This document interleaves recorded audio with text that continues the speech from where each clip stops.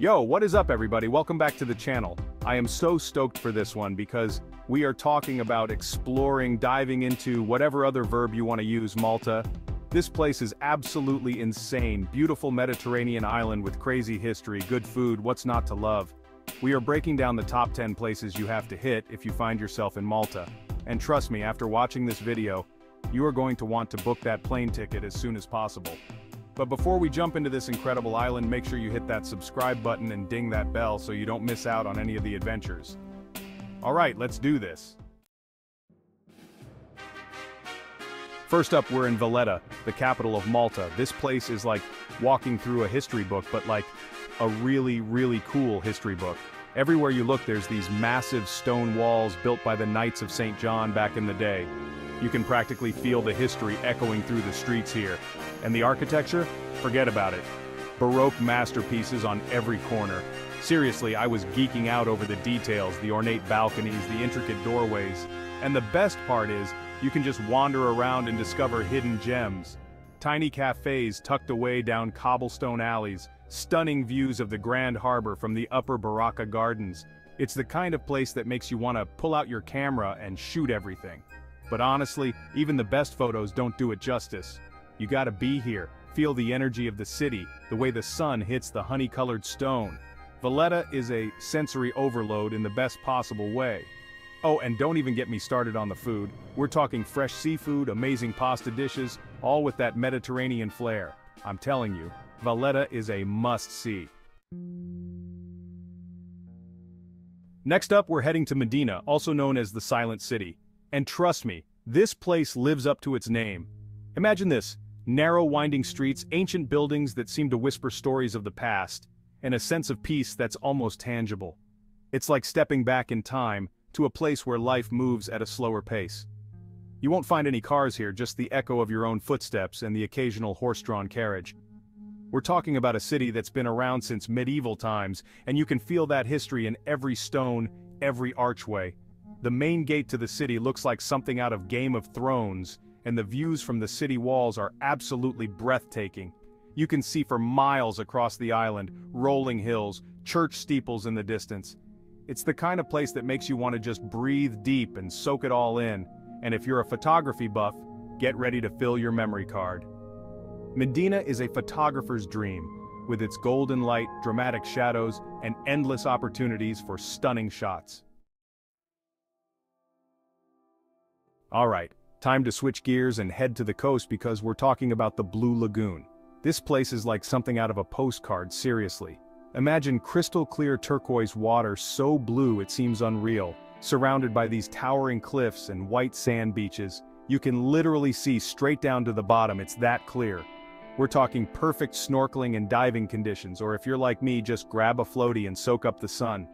The Blue Lagoon is located between the islands of Comino and Cominato, so you gotta hop on a boat to get there. But trust me, it's worth the trip. The water is warm, the vibes are chill, and you're surrounded by some of the most stunning natural beauty in the Mediterranean. It's the perfect place to relax, recharge, and just forget about your worries for a while. Just a heads up, this place can get pretty crowded during peak season, so if you're looking for a more secluded experience, try to visit during the shoulder seasons.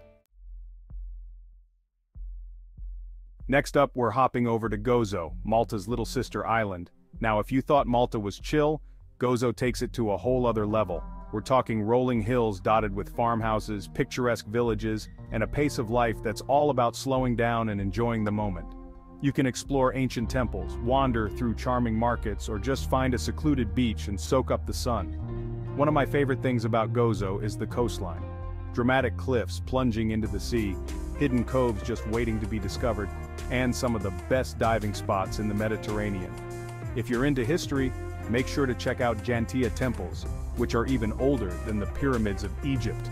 We're talking about megalithic structures that have been standing for thousands of years. It's mind-blowing. And of course, no trip to Gozo would be complete without trying the food. Think fresh seafood, locally grown produce, and dishes that have been passed down through generations. Alright guys, get ready for this one because we're heading to St. Peter's Pool, and this place is just insane. Imagine a natural swimming pool carved out of the rocks by the crashing waves, with crystal clear turquoise water and these incredible cliffs perfect for cliff jumping. It's like something out of an adventure movie. You can swim, sunbathe, or if you're feeling brave, take the plunge from the rocks. Just a heads up, the jump can be a little intimidating, but trust me, the feeling of free falling into that water is totally worth it. And even if you're not a daredevil, St. Peter's Pool is still worth a visit. The scenery is absolutely breathtaking, and there's nothing quite like taking a dip in that cool, refreshing water on a hot day. It's the perfect place to escape the crowds and connect with nature. Plus, it's a great spot for snorkeling. The water is crystal clear, and there are all sorts of fish and marine life to see. Next up, we're heading to Marzak's Loch, a traditional fishing village that's about as charming as it gets. This place is all about colorful fishing boats bobbing in the harbor, fresh seafood restaurants lining the waterfront, and a laid-back vibe that's instantly contagious. Make sure to check out the Marzak's Loch Market, where you can find everything from fresh produce to local crafts. It's the perfect place to soak up the local culture, haggle for souvenirs, and just enjoy the lively atmosphere. And speaking of atmosphere, Marzak's Loch is known for its incredible sunsets. As the sun starts to dip below the horizon, the sky explodes in a riot of colors, casting a warm glow over the harbor. It's the kind of sight that makes you want to grab a drink, find a spot on the waterfront, and just savor the moment. And of course, no trip to Marzak's Loch would be complete without trying the seafood. We're talking fresh off the boat catches cooked to perfection. Chapter 7. Get ready to be transported back in time because we're heading to Hagar Chim and Menajdra temples, some of the oldest freestanding structures in the world. We're talking about megalithic temples that predate Stonehenge, older than the pyramids of Egypt. It's mind-blowing to think about the people who built these structures, their beliefs, their way of life. It's like stepping into a time capsule. The temples are located on a rugged clifftop overlooking the sea, and the setting just adds to the mystique. You can wander through the ruins, marvel at the massive stones, and try to imagine what life was like thousands of years ago. These temples are a UNESCO World Heritage Site, and for good reason.